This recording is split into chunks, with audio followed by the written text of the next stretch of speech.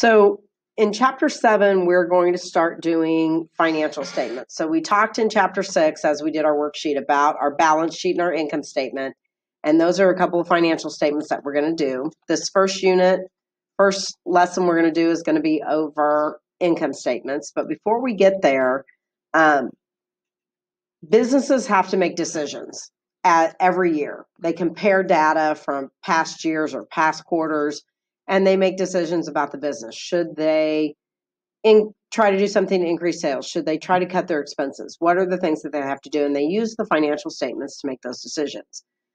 There are also people outside of the business, like the government or investors, that might want some of that financial data. So the area of accounting that focuses on giving stuff to external users is called financial accounting, and the information for internal users is called managerial accounting.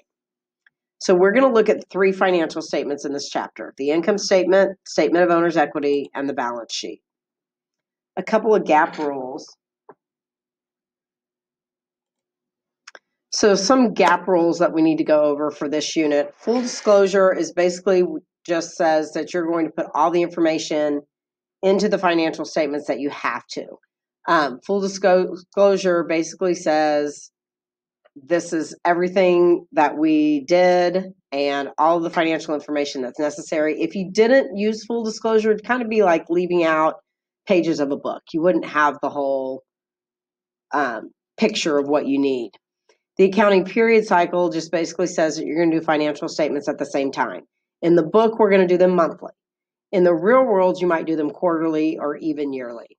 And then going concern just says that most people start a business with the thought process that that business is going to go on indefinitely until they either die or pass it on to somebody else, because nobody's going to take their time and effort and money to start a business with the thought that, oh, I'm going to do this for a year and then I'm going to do something else. At least most people don't.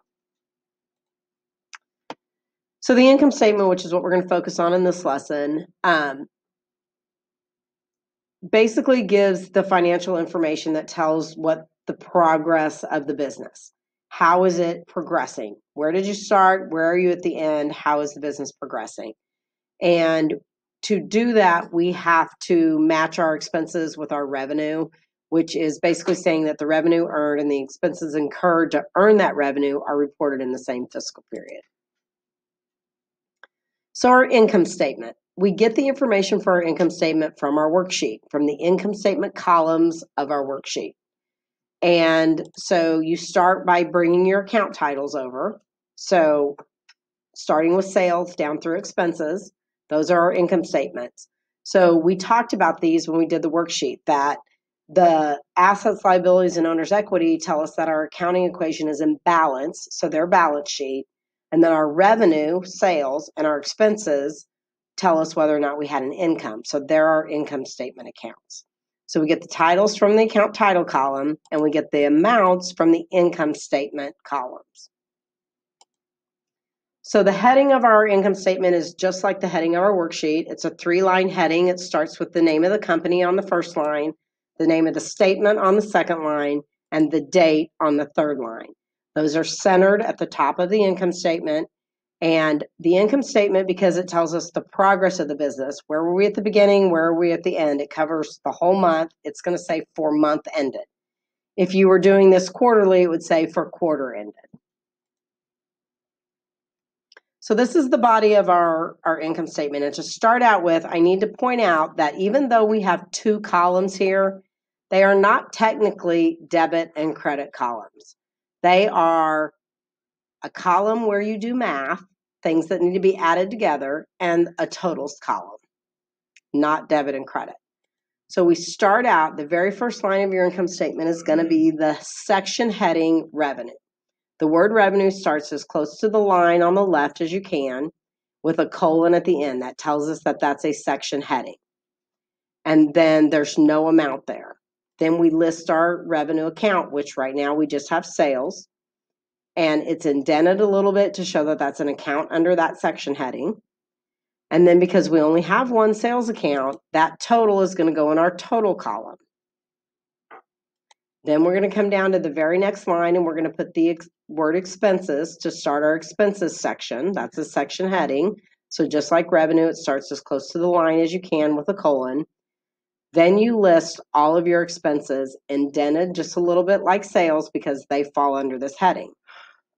Since we have multiple expenses that have to be added together, they go in the first column with a line underneath them to show that we're going to do math. Then we put the words total expenses, we add those up, and you put the total in the second column to show we're going to do math over here. Then you just do a subtraction. Since our revenue is bigger than our expenses, we're going to subtract, and the amount you get is the net income, and it should match the net income on the worksheet.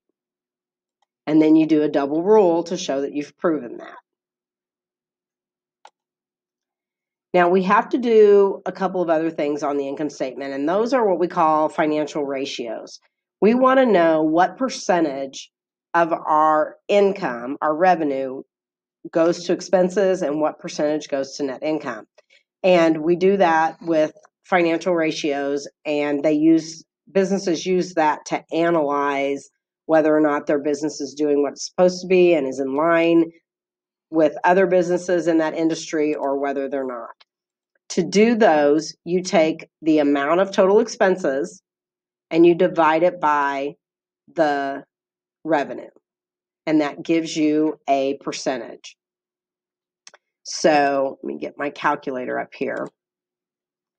When we do that, you're going to take your $26.58, which is your expenses, divided by your $58.20, which is your revenue, and that gives you, sorry about that, go back here, get into my calculator there, $26.58 divided by $58.20, and that gives you a decimal. To turn that decimal into a percent, you move that decimal over 2 spots. You should have learned that in like 4th grade. And then we want to take that to the first decimal place.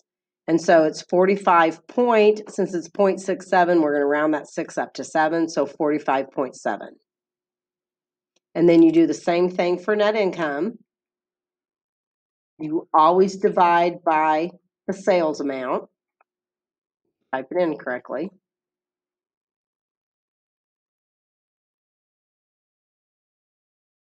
And it gives you, this one is 54.3. We don't round the 3 because that's a 2.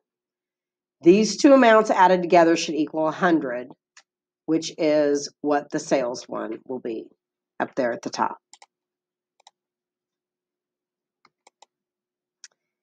In this example, we have multiple revenue accounts and we have a net loss. So just kind of showing you how you would do that if you have multiple revenue accounts.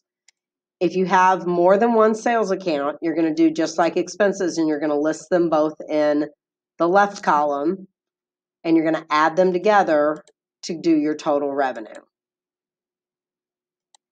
And in this example, we have a net loss because our total expenses is bigger than our total revenue.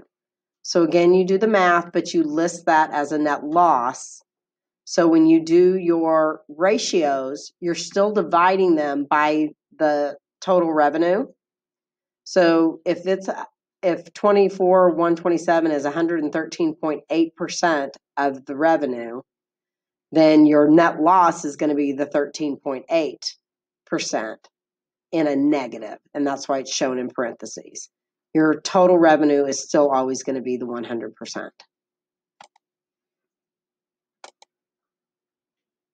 And that's how you do an income statement.